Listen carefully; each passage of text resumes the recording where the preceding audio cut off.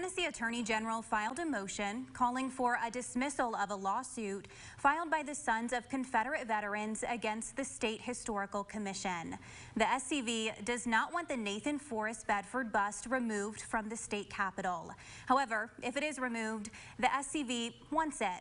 The State Historical Commission argues the SCV has no claim over the bust. Although in their lawsuit, the SCV says they helped raise funds for the monument.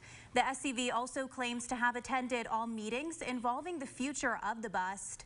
The State Historical Commission says this does not mean the SCV has ownership rights to the bust. They also argue they have sovereign immunity from defense because they are an arm of the state.